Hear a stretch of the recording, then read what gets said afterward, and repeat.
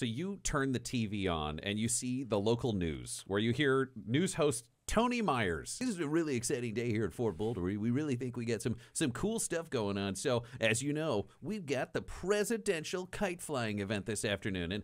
And sure, I mean, you may have heard this on the internet. There are rumors that Air Force One may have been struck by lightning and crashed, and that this isn't the real president. But we all know that that's just internet bullshit, and you're definitely meeting the real president if you go to the kite flying event. This guy said bullshit on TV.